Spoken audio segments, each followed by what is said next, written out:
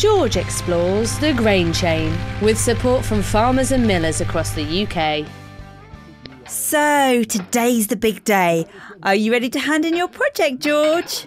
Yep, my grain chain project is done and ready to go. Have a look. Catch.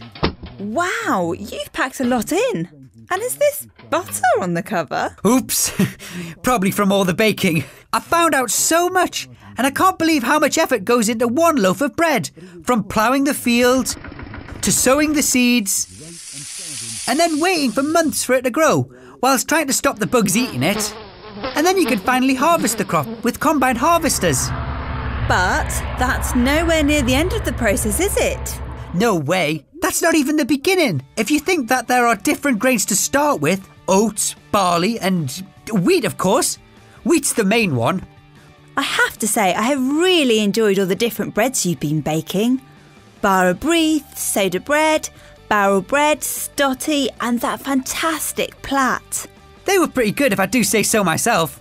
I love visiting the bakers and seeing all the ingredients they mix together. Who knew vinegar would be used in bread? Yes, it's a great way of helping the bread last longer.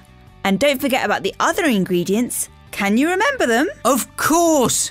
Yeast to help the bread rise, vegetable fat to make the bread lighter, and flour too, obviously.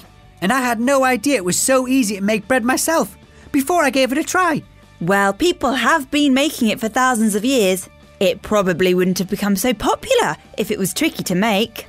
That's something else that's been so interesting, finding out how other countries came up with their own types, like chapatis and ciabatta. And as you found, even different parts of this country have their own special types of favourite bread. Well, it looks ready to go. Do you get it? That's terrible. I hope my project is better than that joke. See you later, Mum.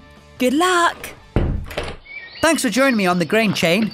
Now it's your turn to make your own bread. Go out to your local bakers and discover something new. Or visit the Fun Kids website for some delicious recipes and tips. George explores the grain chain with support from farmers and millers across the UK.